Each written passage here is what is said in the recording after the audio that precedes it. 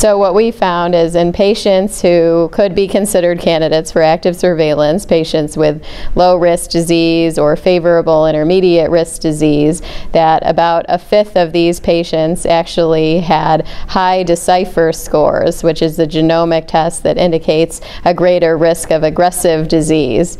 So this finding was concerning that some of those men may not be appropriate. On the other hand, there were patients with intermediate risk disease that had low decipher scores and may have less aggressive cancers than what was suspected based on just their clinical risk alone. The impact for patients is that now we have a lot more testing options than we used to.